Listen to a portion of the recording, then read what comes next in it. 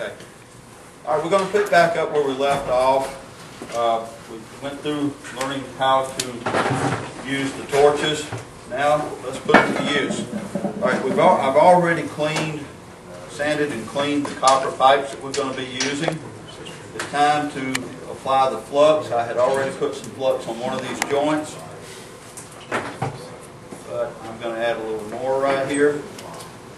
And we'll start off. As I said before, it does not matter what direction the pipe is pointing as far as which way the solder is going to move.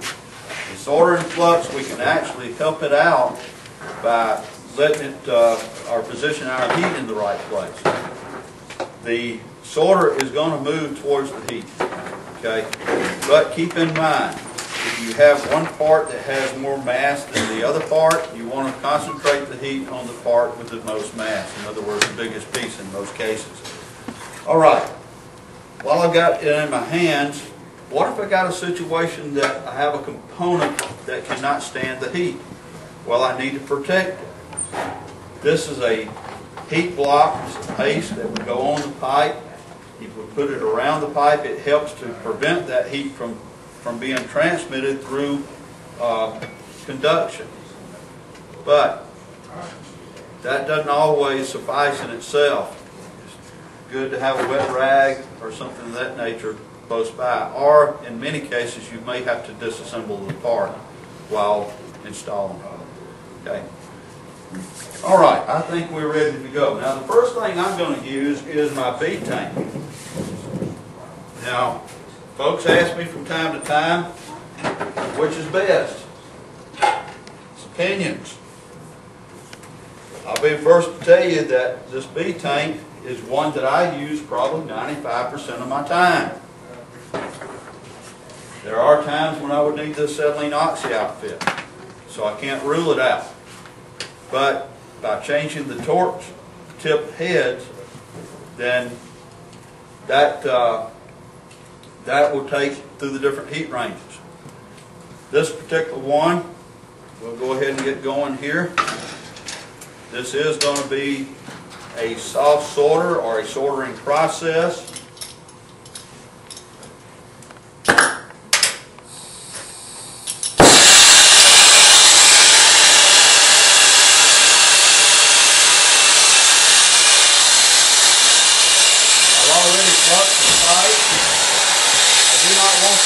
Too hot. If it gets too hot,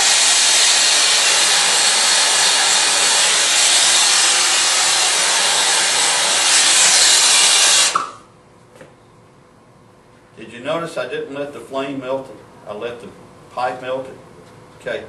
Did you also notice that I didn't put it on but one side? That's because if it's flux right, if it's fitting right, capillary action will take it all the way around. Now, a little mirror and a flashlight is going to be your friend. Okay? The funny thing about it is you can do everything correct, and sometimes you still may not get that solder all the way around or the brazing material all the way around. Get you a light, a little flashlight, a mirror, and look at what you do. A visual inspection will save you a lot of headaches later on down the road. Okay. I want to pass this around. I want you to look at it, and you should see a ring of solder all the way around. I'll tell you what I'm going to do. I'm going to sand it up just a little bit. That may actually help you be able to see.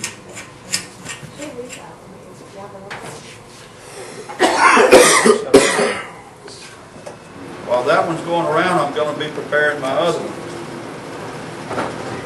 And talking about that one, if I had continued to add solder to it, I would have filled up the pipe.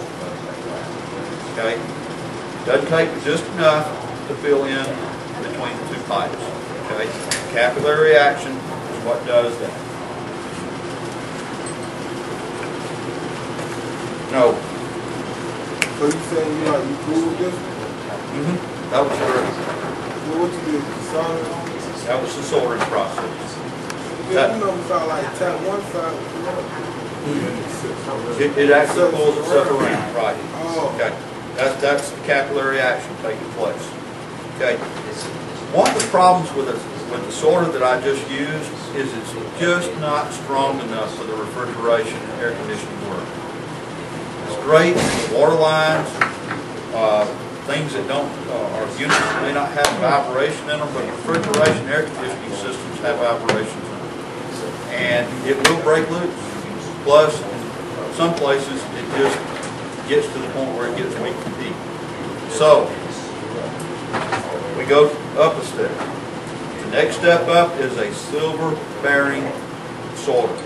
Okay, this is still done at temperatures under 800 degrees. It's a lot stronger than the sorter, the 95.5 or the sorter that I just used, but it's still not a brazing process.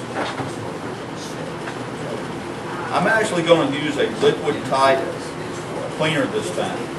Now the liquid, I can go ahead and put a little bit on there, but I'm going to show you something else that we can do. Now I've already cleaned both of these pipes. Okay, I'm going to take a little bit of heat.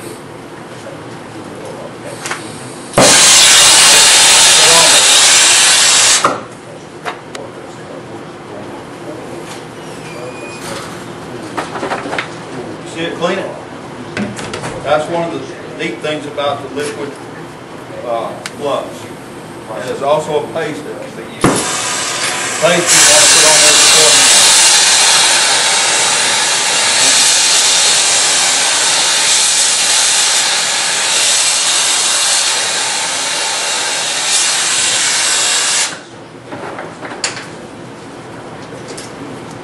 This doesn't seem like enough, does it?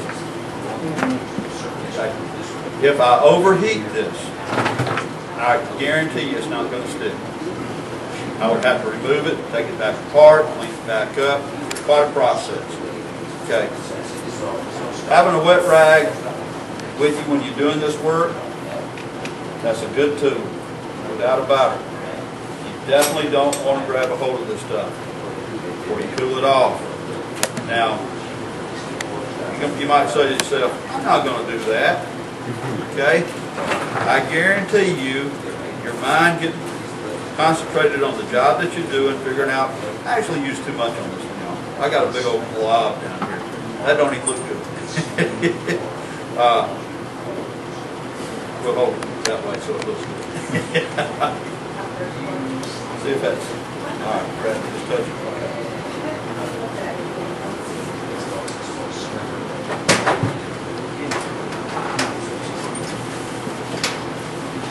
Made it around it. When you do this price, if you want to check to see just how well you're getting the sorters in there, cut the joint. You should see the pipe on the outside, a ring of sorter, and then the pipe on the inside. Okay? If you can see that. If you don't see that continuous ring, then it did pull all the way up in there. That's one of the quick ways that you can check to see how well you're doing.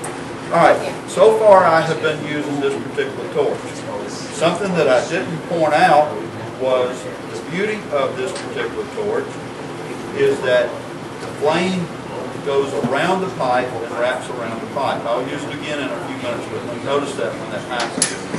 When I use the 7-liter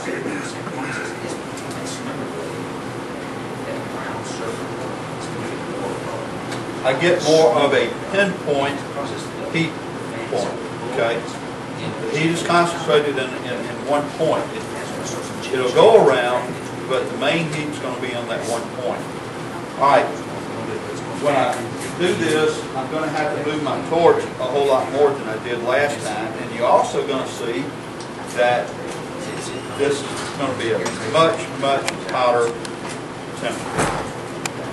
Okay, again, I want to use the proper flux for the job, for the filler rod. In this case, I'm going to be using a high concentration of silver. Y'all know what prices of precious metals have done. needless to say, this is expensive stuff. You know, I don't know what the cost is, especially today. It's probably more today than it was yesterday. I doubt that much. But I can tell you a little something about the sill cost which we hadn't got to yet. At one time, I was paying about $40 a pound. Okay. Then backing up into the early 80s, I had a couple pounds of sill box on the truck, and within a week, that same 2 pounds had gone from $40 a pound to $160 a pound. So we were actually calling in as we finished up the jobs and asking what the current price was. We were actually selling it just like you can sell gold on the market. The prices are changing so quickly. So the price of the job is changing. What's that? The price of the job. Well, absolutely, because I mean, what was the materials itself was changing so much. We would have to go for the current prices. You know.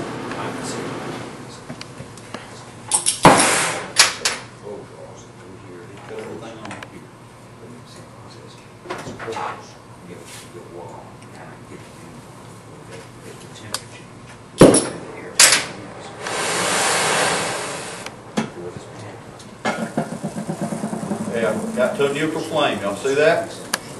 Okay. Like I said, now this flame is much hotter in one point. The hottest part of this flame is right there where the 2 cones come together. It does wrap around, but you'll find on larger pipes, sometimes you have to keep the concentration at the point where you are at. If you can get that evenly heated all the way around, that's the trick. And then you're going to have to put this where you want it. It does have some capillary action, some flow, but not like the regular silicone. If I were to be doing this in front of a plumber, he would say, man, you have overheated that pipe. I have not. Okay? We have to bring it up to the point of having good flow. Now that's hot.